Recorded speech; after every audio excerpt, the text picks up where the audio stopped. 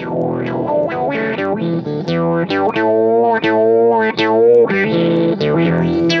it's Gary Fox, and we are on tutorial number 6. We're going to talk about how to print and make things more predictable. That's one thing, and then we're also going to talk a little bit about blocks and how blocks work. So right now I've got LibreCAD pulled up, and right now it's a blank drawing. However, I've actually loaded up a bunch of other drawings, so we're going to restore down is what they call this, and we're actually going to delete that drawing, and we're going to pull up the very first one I want to show you, and that's this one here. And we use the expand button, and then we will zoom to full screen.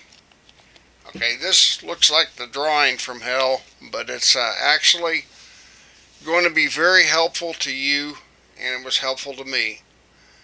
What I did was I created a drawing, an outside box that was 8.5 by 11, which is standard size for a letter paper in a US of A. And so that's 8.5 inches by 11 inches. And then what I did was every 1/8 of an inch I made a line, and what I did was to do that, let me show you that function real quick. Line, and when you do this, make lines parallel, you see this number right here where it says number. You can make a whole bunch of lines in parallel with each other that way. We're not going to do it now, so I'm going to exit out of this. But that's the way I created those. So I know that the printer is not going to print at 8.5 by 11, but I want to find out how far the margins are on the printer, and that will change from printer to printer. None of them will go all the way out, but different ones will do different amounts.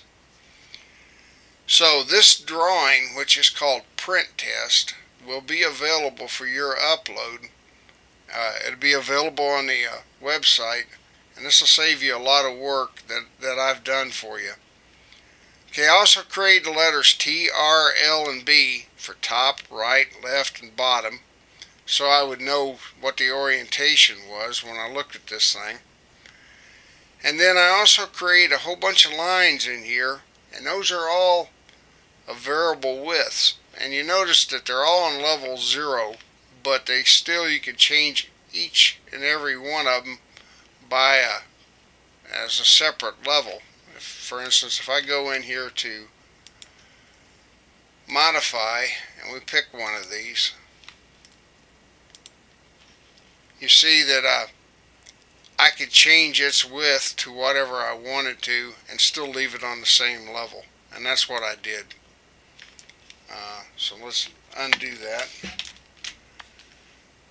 So now nothing's selected. So what I did was, after I did that, I went and did a print preview. I printed it 1:1. That put it to the very edges of the paper, and I went ahead and sent it through the printer. What I got back was the only 3 lines printed on the top, 7 of them printed over here, so I only lost an 1/8 of an inch on that side. 6 of them printed over here, so I lost a 1/4 inch on this side.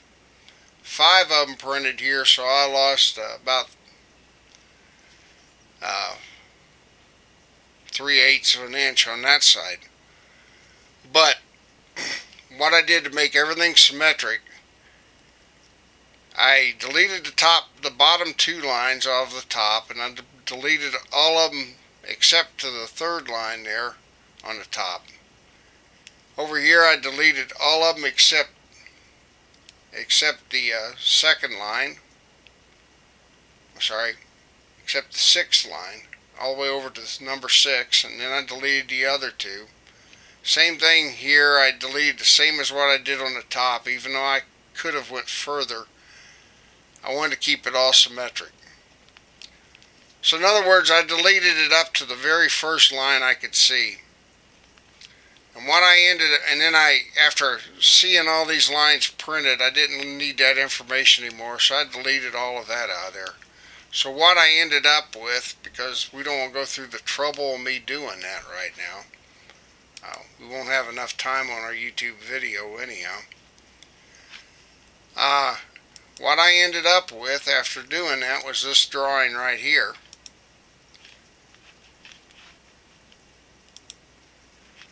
And what I did was I made those lines that I kept, I made those green, and I made them fairly thick. The border here is 0.5 millimeters wide, so that's a fairly wide line. And then I left about a ½ inch on each of these corner pieces here and call those tick marks. And you'll see why those are useful in a minute. Okay, then what I did was I created that into a block, and I'll show you how that's done. First, since it's already a block, I'm going to have to explode it. So I explode that, and now I can go ahead and delete this block.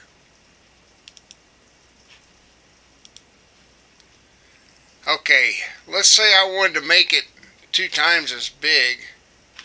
As a matter of fact, let's do that. We will not mess with this drawing, but we will go ahead and we will do a scale function, which is right here. We're going to select everything on this. We will scale it.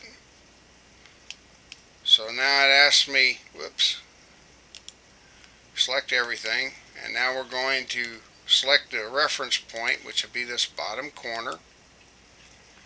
And now we're going, I thought I selected that, and I'm going to make it 2 times as big. Now zoom back out. Doesn't look a whole lot different, but it's twice as big. And now I'm going to make that a block. So we'll do a create block. We're going to select everything. Okay, and then it says what's the reference point. We'll set the reference point to the bottom corner. And we'll call this portrait P border X2 because it's 2 times the size. Okay, we've now created a block. I want to save this as a new drawing, so I'll do a file, save as.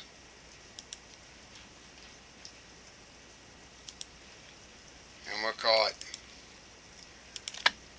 P border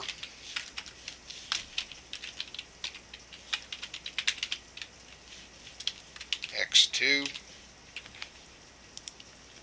and we've saved it. Okay, I'll show you how that's being used. Now I also could have done the same thing. I could have rotated it by 90 degrees, and actually I did that so I would have it in landscape mode. So it would work exactly the same way, and then I saved a border as that. We've already done that, so now I'm going to shrink this drawing back down, and we're going to get rid of some stuff out of here so I don't mess up. So we're done with print test, and we're done with P border, so we'll go ahead and just go ahead and get those out of the program. Okay, now what I'm going to want to do is I'm going to want to put a border around the part that we've created in the last one, the one that we printed out last time, but this time we're going to do it with a border.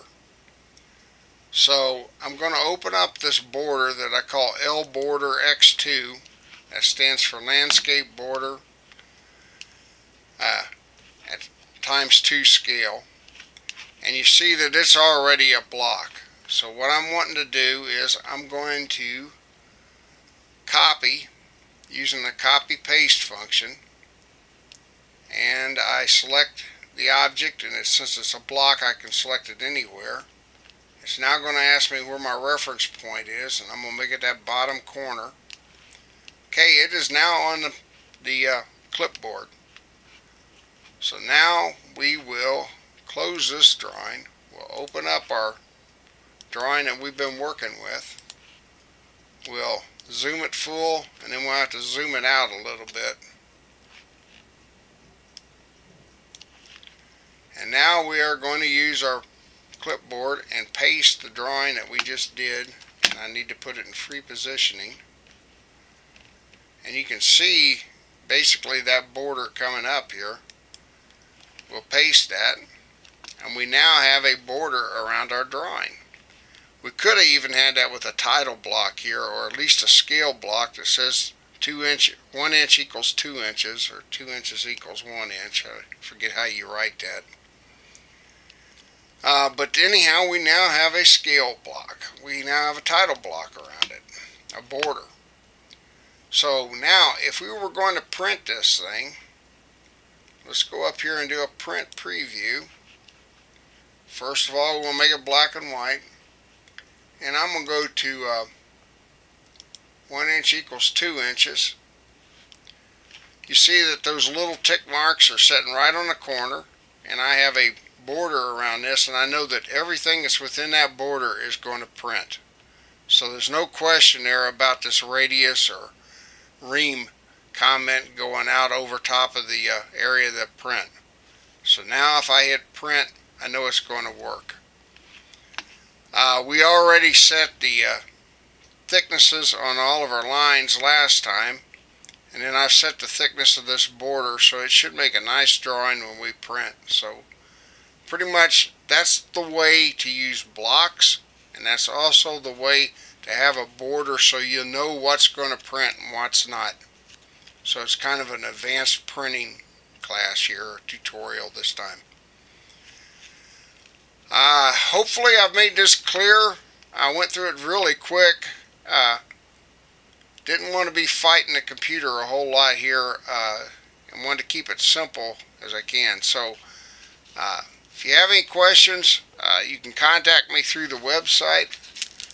But I think this should pretty much help you out. I believe this is the last tutorial for a while, so thank you for listening. The test print drawing, the way to access that will be in the video notes. Appreciate you listening. This is Gary Fox. Thank you.